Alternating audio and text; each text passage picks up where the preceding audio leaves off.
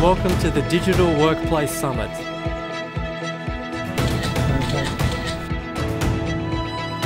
A setup like this, where you have a small studio where certain speakers can actually be live with a moderator, is very valuable for bridging the fully face-to-face and the fully digital.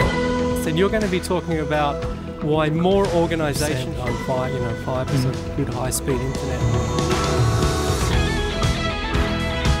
Together that can work from home.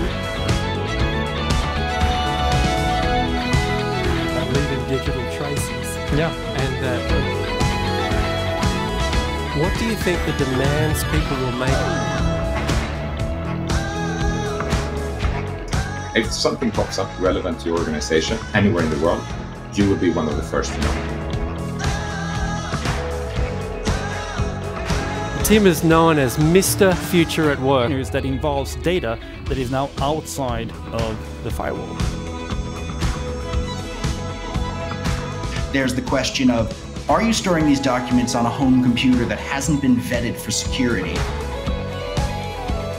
Leading with clarity, leading with compassion, and most importantly, most essentially, leading with community.